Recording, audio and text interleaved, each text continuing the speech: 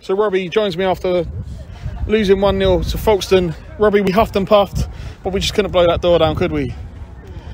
Nah, I think, listen, where we are at the minute, we're just going through that transitional period, I think, and we've got to get into a situation where we're doing better things, and you know, we're just struggling at the minute. You know, we're struggling, and we just look like a team that's in the mid-table and going nowhere, if you know what I mean. And listen, there'll be big transformations come, you know, sooner rather than later, and you know, we spoke to the players about that, about being on board on that, and if you're not, you know, you're going to be difficult conversations going ahead. But you know, what you can't do is you can't fault the players' commitment and effort today, which was got. And I think from supporters' point of view, you want to be seeing better results and you want to be seeing teams win games. But what you can't say is that we didn't perform, or not perform, but we worked hard, and you know, I think that's what we did.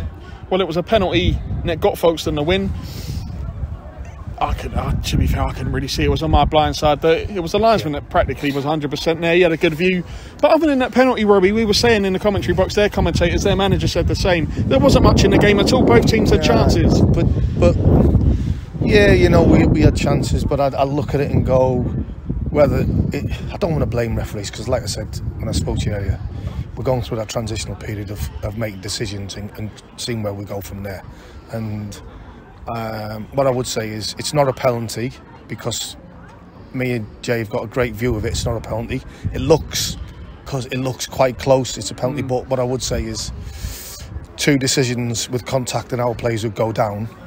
We don't get a penalty and they do. So listen, that's sometimes always the case when you go away from home and you don't get the rubber of the green. But I'm not saying we deserved anything from the game. They probably shaded it.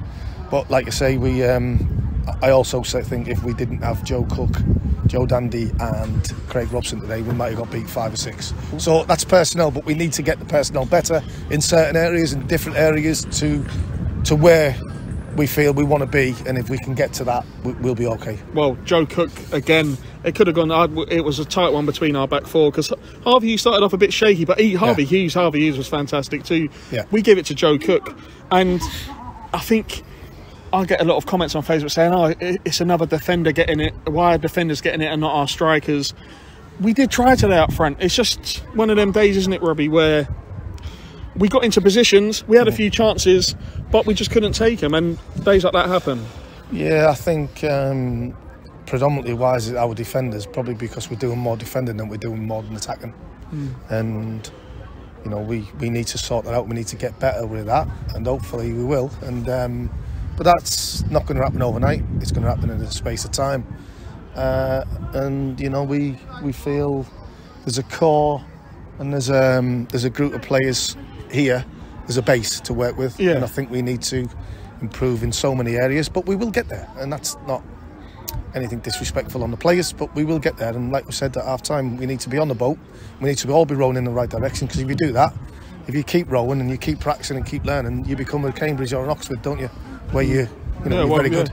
So we know what we need, we know what's required, and we'll try and get there. Well, as it stands now, you can see, although we've lost today, there's a lot more positive vibes off the pitch.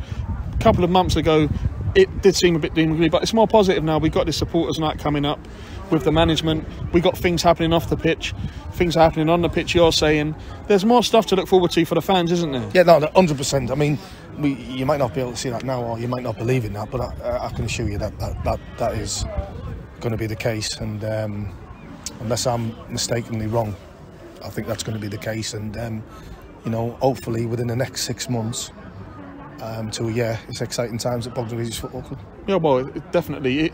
If they do half the stuff what we're saying, well, we got the new scoreboard, the new tunnel, new players coming in and out. It's an exciting time for the players. Yeah. We're going on to a bit of a sour patch today. It's Ashton Lee's red card. Happened right in front of us. What's your views on that? Could you see it from where you were? Or? Whether it's a tackle or it's unprovoked, it comes from such a soft tackle anyway, and it's such a soft free kick.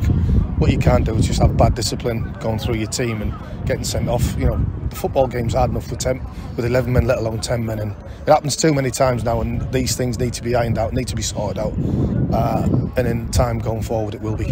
What didn't help, no, we had a perfect view. The press box is there, you can see it happen right in front.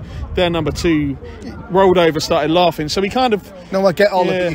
You can't drop down to the level and get yourself into a situation where you get sent off. Physically can't do it, Pete, and you know, we've got to be so better doing them things, and it's just, you know, it's starting to annoy me, and I'm pretty sure it'd be annoying Jamie and Jack as well. So like I say, there's exciting times going forward, and there will be. Supporters have just got to be patient with that, and you'll see, you know, vast improvements, in my opinion, on and off the pitch. Lastly, I don't know if you managed to mention about Eileen. Eileen's doing well. Our supporter, of course, got taken well at Leatherhead. Hopefully we'll see her back at the Lane next week against Bowes and Pitsea. Yeah, that's fantastic news, because, you know, we don't want to see anything like that, and it's great that she's safe and well, and you know, on the mend, and hopefully we can see her soon, and hopefully we can, you know, invite her in and give her a nice little a nice day at the next home game.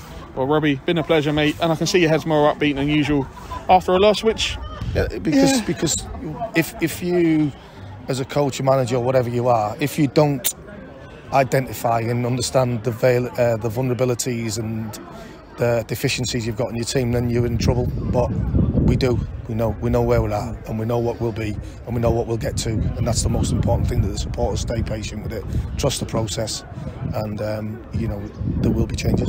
Cheers, Robbie, mate. Cheers. Go and enjoy your Guinness.